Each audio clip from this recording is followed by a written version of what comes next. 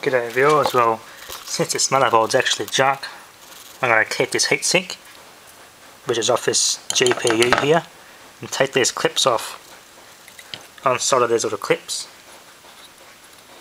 and this is going to go on a set-top box Northbridge, because yeah, they normally get hot in a set-top box, and that's source what a box, that can actually cause a set-top box to freeze momentarily. So yeah, I'm going to take these little clip holders off, desolder these, and keep it with this. Now this had heat sink matte and a tough or hard to clean compound on it. The way I clean it is just got methylated spirits and a rag and just buffed it.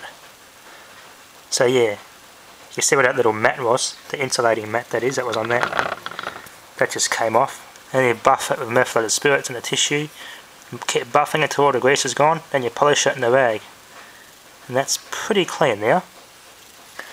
I've had to bend the clips a bit for the set-top box too, so having it inside the set-top box like that, as it is on here, it'll keep the Northbridge cool and hopefully the box won't freeze. So yeah, this might be a little bit difficult there because there's got to be a final spot in the set-top box to solder these two, in which we're going to have to drill some holes. Okay viewers, well I got them off, just hold the pliers and warp the board. You see where they were soldered, then I had the soldering iron on there, heating it up and pushed down, and the spring or the tension in the board flipped it up and popped them off, so that was pretty good. It bent them slightly, but they'll do good. The next challenge is just finding a good place in the set-top box to drill through without hitting any traces on the circuit board. So yeah, it's going to be a delicate operation, so yeah. Yeah, okay viewers, well this is this set-top box, which I've already done previous videos on, where I touched up some solder and yeah. What I plan on doing, I want to replace these capacitors or yeah, basically the electrolytics here. They're just generic things. Even though they're not bad, there's nothing wrong with them, I'm going to change them anyway. I'll probably change them all, except for this one because I don't have a replacement. But I'll be getting replacements for that one, them two, the main filter ones. That one there, and that one there, I'll probably replace it anyway. Not that there's anything wrong with it, but I just don't trust those cheap, especially these ones.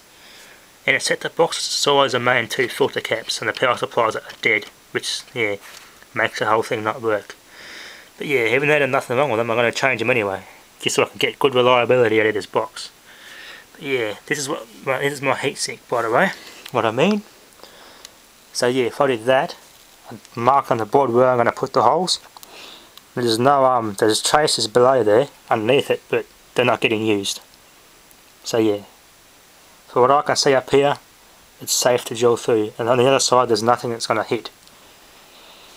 So yeah, this is just a I'm just gonna think about it for a while. Then one day, hopefully, it would work. So yeah, I'm marking with a text where I'm going to drill my holes.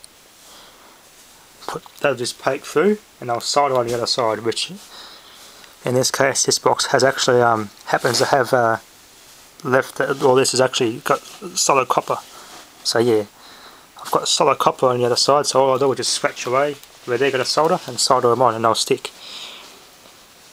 But yeah, I won't be doing this until I get some heatsink compound. So yeah, this is just a long-term thing. But yeah, because this box does get hot during operation, and yeah, that's the vanes. And when the box freezes unresponsibly, that's the only way to reset it is a power.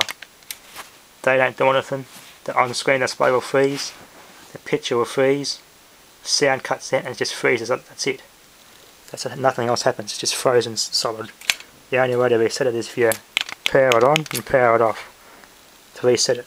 I think that is a problem. Getting hot, and that's causing it to freeze. Yeah. So yeah, that's the whole point of doing this. Stick that on here, keep this Northbridge cool. By drawing extra heat off it, it shouldn't damage it. Give it a shorter, gives it longer service life, and yeah, hopefully this box won't be freezing. So yeah, that's all for now, folks, and yeah, stay tuned and thanks for watching.